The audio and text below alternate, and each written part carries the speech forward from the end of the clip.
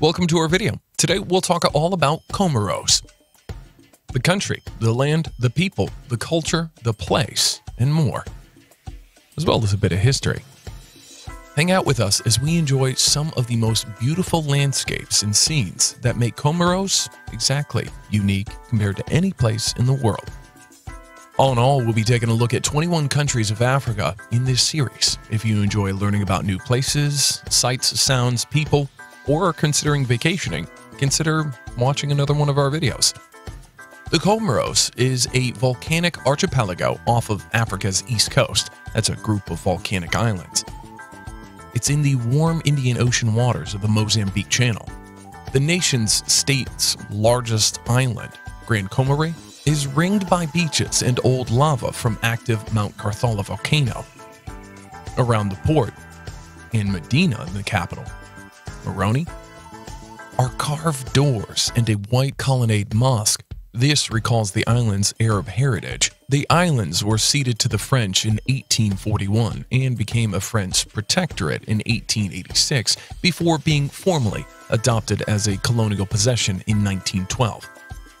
The Comoros were then governed as part of Madagascar until 1947, when they became separate as a French overseas territory. Most of the population there are Sunni Muslims, and Islam is the state religion. More than two-thirds of the people live in rural areas, and most of the population is centered around the two larger islands. The Grand Island contains about half the country's population in total, Anjouan about 2/5, and Moheli less than 1/10. The Comoros Islands has an estimated gross domestic product (GDP) per capita income of about $700 US. It's among the world's poorest and least developed nations. All visitors to Comoros are required to have visas. Nationals of any country can obtain a visa on arrival for a maximum stay of 45 days. The people of Comoros are strong followers of Islam, and religious celebrations are widely observed.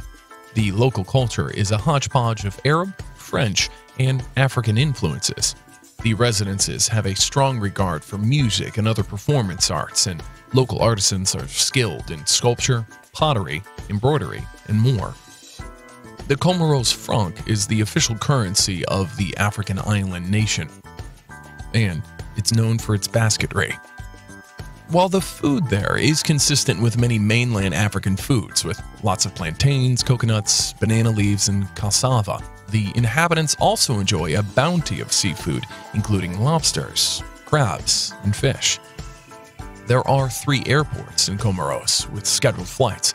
The biggest airport in Comoros is Moroni, H-A-H, if you're looking for it on a map, looking to flight there. Prince Said International Airport with flights to 8 destinations in 6 different countries. Recently, there was a study done that says Tanzania, Kenya, and the Comoros are among the world's 10 most naturally beautiful countries. 3 African countries have scooped up the top slots in the global ranking of countries with the most and best tourist-pulling natural beauty spots. With us over the next few minutes as we enjoy the sights, the sounds, the views, and landscape that make Comoros unique. Enjoy.